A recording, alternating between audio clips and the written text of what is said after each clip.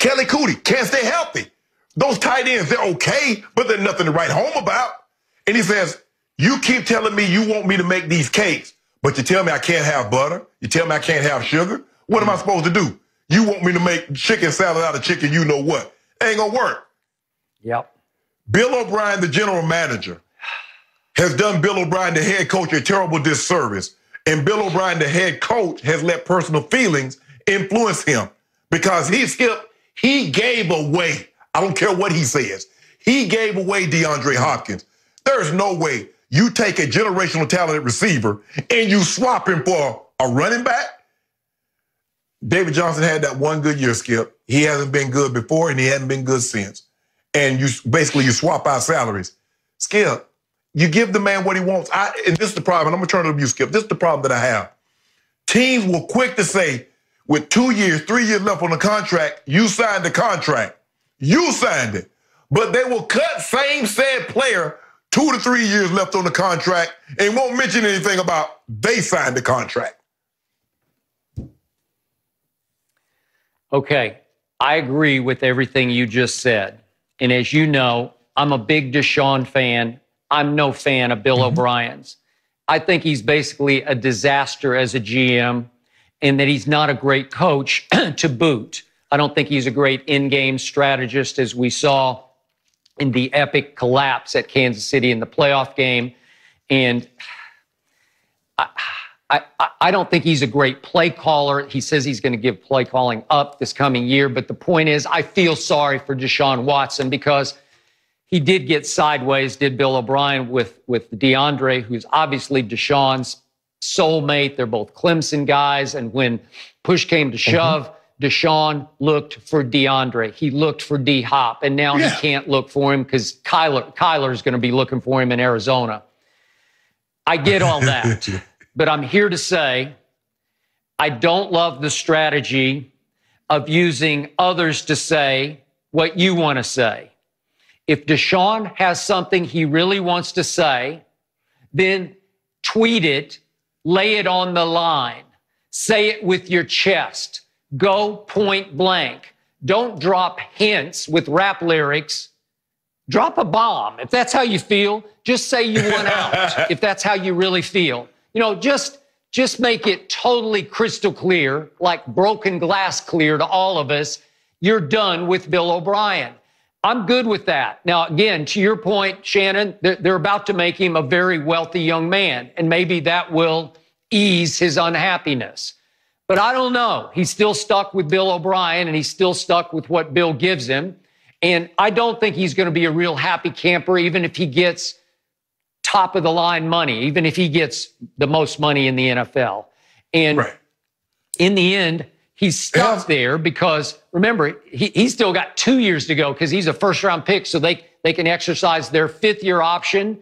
Then they could tag him, and then they could tag him. They could go 3 more years with him if he'd make a lot of money, but he'd be stuck in Houston if that's how he really feels. So there's been rampant speculation.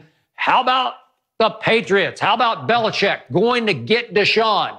How about Bill Belichick offering his 2 firsts of the next 2 years and maybe a couple of seconds and a third? Give him a Fort Knox of draft picks for Deshaun, and then Houston can take one of the young quarterbacks and start rebuilding. Well, I can tell you this right now.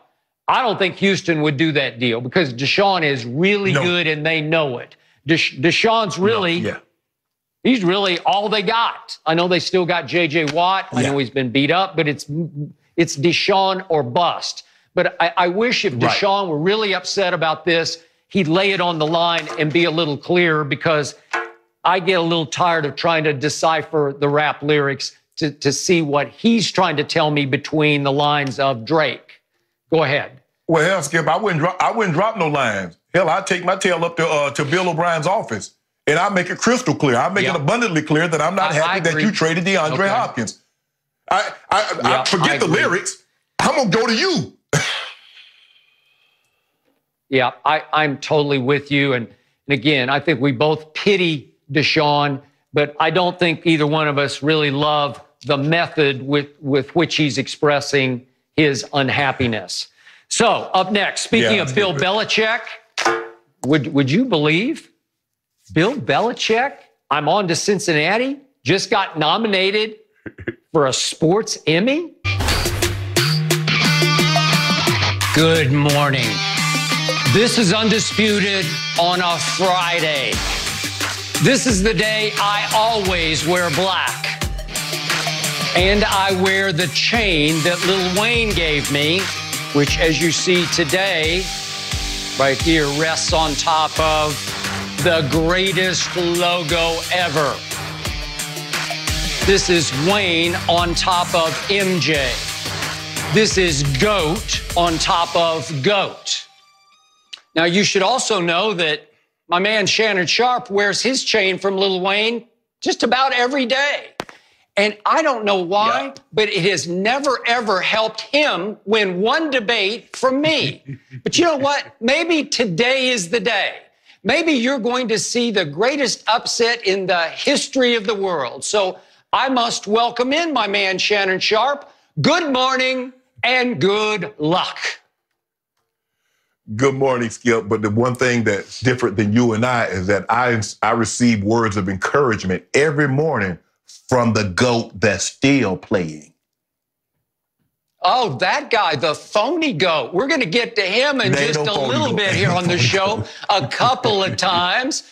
And today, Shannon Sharp, this show is loaded from top to bottom because in just a few minutes, we're going to get to Jerry Jones making an offer to Dak Prescott to become the highest paid player in the National Football League. And Dak still hasn't signed that deal. What?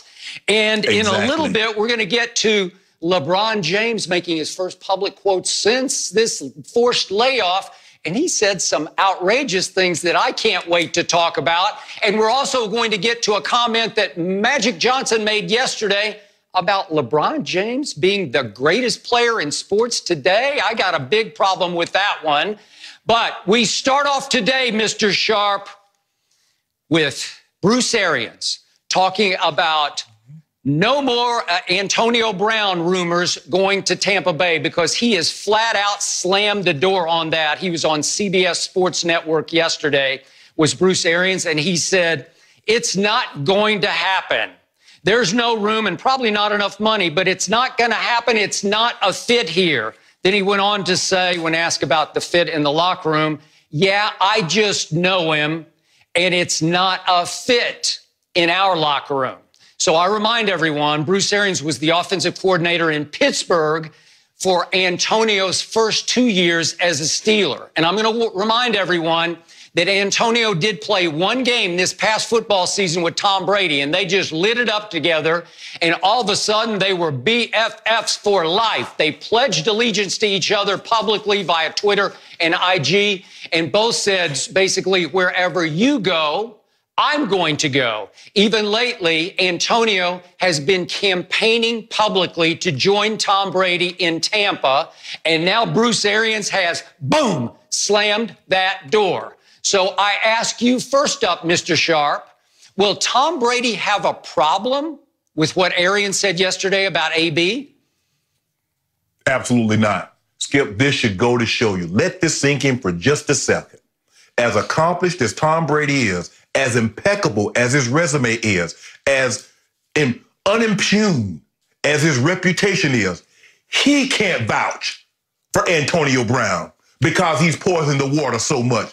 Skip, my grandmother had a saying, Skip, and it says, she say, son, be careful of the toes you step on today. They might be on the foot, connected to the leg that leads to the butt you have to kiss tomorrow. Be careful how you treat people today because you never know who you're going to need tomorrow. You see what happens, Skip Bayless? Now, me, I played 14 years, had a lot of different head coaches, a lot of different offensive coordinators. Well, 4 head coaches, 3 offensive coordinators.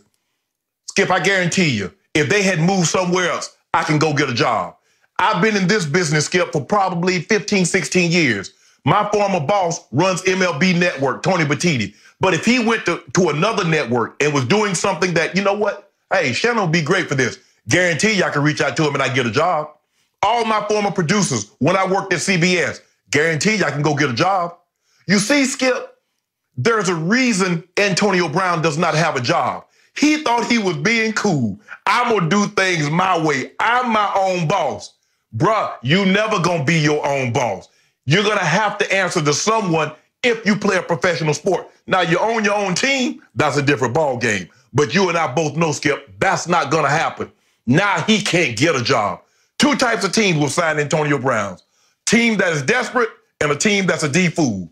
Anybody that has any aspirations of going to and winning a Super Bowl ain't putting that guy in his locker room. He's poisoned. He's poisoned the water. He's poisoned the soil. So anything he could skip is called fruit of the poisonous tree. Anything that's around it is poison. Bruce Arians made it abundantly clear. He made it crystal clear.